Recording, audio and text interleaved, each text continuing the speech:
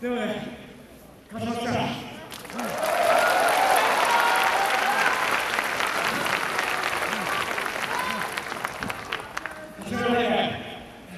ご来場ありがとうございました。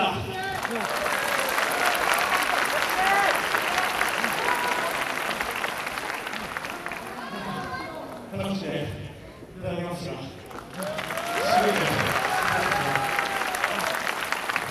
ありがとう。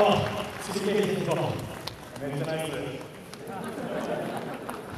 ロスの時もめっちゃいいですね。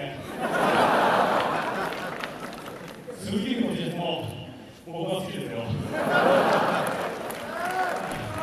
みんな素晴らしいないい日でありがとうございました。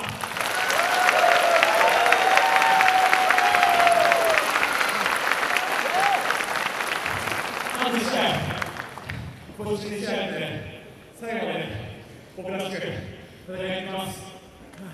そしてもっと強くなって六本木水泳はもっと強くなって実はチャンピオンとして8回に帰ってきます。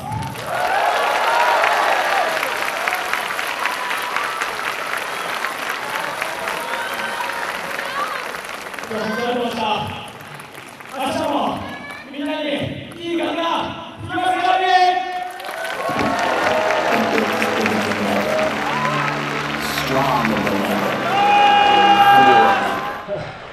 おい、小僧、たまたま勝っただけだろ、たまたま。調子に乗んなよ、息がんなよ。おい、これだけじゃ終わらせねえからな。おい、てめえら、六本木、もう一人2人いるな、おい。2人まとめて、いつでも潰してやるか